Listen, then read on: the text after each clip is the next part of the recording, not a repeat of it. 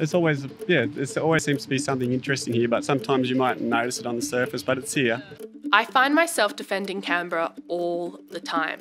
It's too hot, it's too cold, and... Yeah, you've got students, you've got public servants, and that's kind of about it. There's a few other people. But despite its roundabouts and brutalist architecture, Canberra offers so much.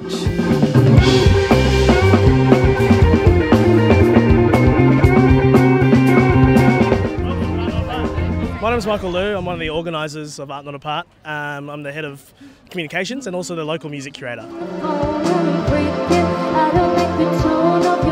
I guess the really strong foundation that Art Not Apart's founded on is Canberra. So it's all about showcasing and presenting and celebrating Canberra arts and culture. And culture isn't just arts and performances and music. We have our 6 disciplines, which is interactive installations, street art, visual art, music, film and moving image, and performance art. So through those, we work with a whole bunch of local and visiting artists to really bring this festival together. The majority of the festival team and curators are all actual ANU alum.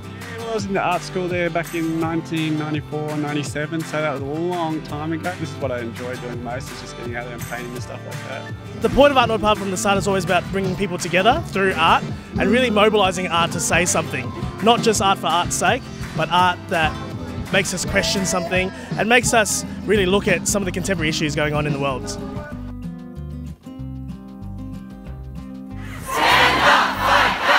I guess that's why it's so important to have an event like this in the capital where, like, you know, showing people that culture's important. Yeah, it is. Well, I mean, but I would say that, wouldn't I? I'm an artist. And culture is important.